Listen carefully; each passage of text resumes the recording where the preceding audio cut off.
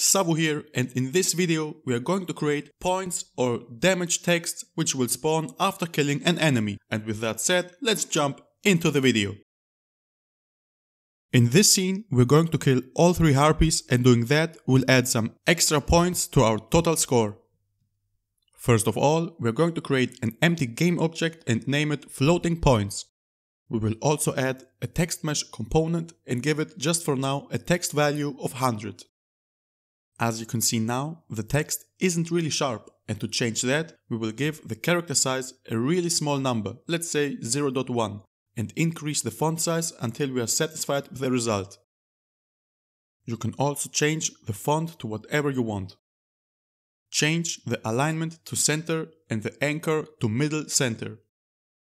It is also possible to change the font color in order to make the text clearly visible when inside of your game. Finally, make a prefab out of your game object in order to spawn it whenever you want inside of any script. To do so, I'm going to use the script which handles the life of the harpy monsters. Here, I'm going to create a new public gameObject variable which will be the prefab we created earlier. Next, it's totally up to you to decide where exactly in your script you want to instantiate the gameObject. When you know where, simply use the instantiate function and use as the first variable the floating points gameObject, as the second variable the transform position of the monster, and third the quaternion identity. Next, inside of Unity, I'm going to assign the prefab to every harpy monster which holds the script. So far, we just achieved to spawn text gameObject exactly at the same position where our character kills the harpy monsters. The next step is to make this effect more interesting by adding some cool animations. And here comes a very useful tip when creating animations for instantiated game objects. Always create an empty game object which will be the parent of the game object you are going to animate next. That way you can just instantiate the parent game object inside of your scene wherever you want and play around with its position without interfering with any animation. Also, before creating the animation, make sure to zero out the position of the child. Finally, we are ready and set up to create the animation. The result we want to achieve is to have the points fly up and disappear into the air. To make them fly, just increase the Y value.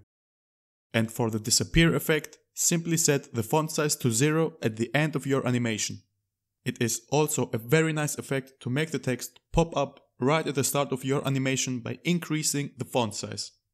You can very easily adjust and play around with this effect in order to make it suitable for your game.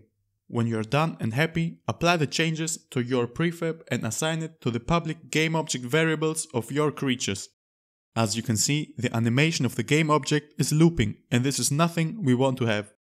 To change that, just find the animation inside of your project and disable the loop time. It finally works well, but in my opinion I think that the text is really small right now. And for this reason I'm going to increase the scale of the parent game object, which has nothing to do with the animation.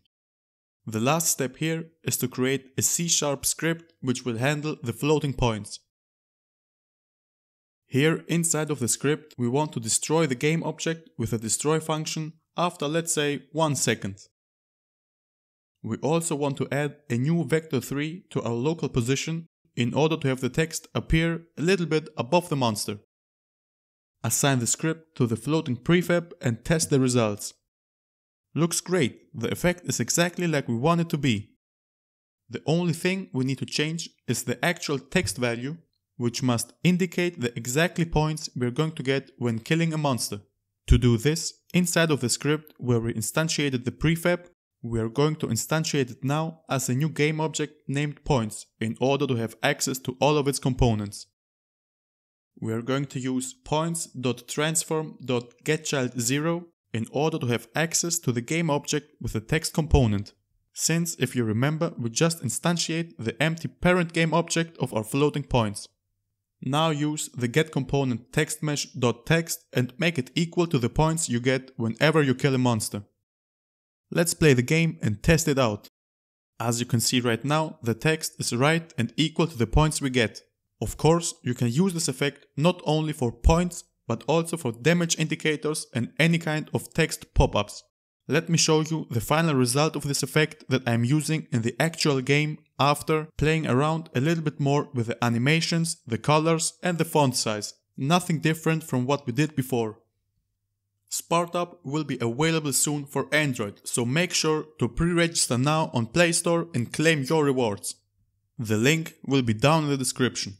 Hope you enjoyed the video and don't forget to subscribe and ring the bell in order to get notified whenever a new tutorial is up for you. Thank you so much for watching and I'll see you next time. Ciao!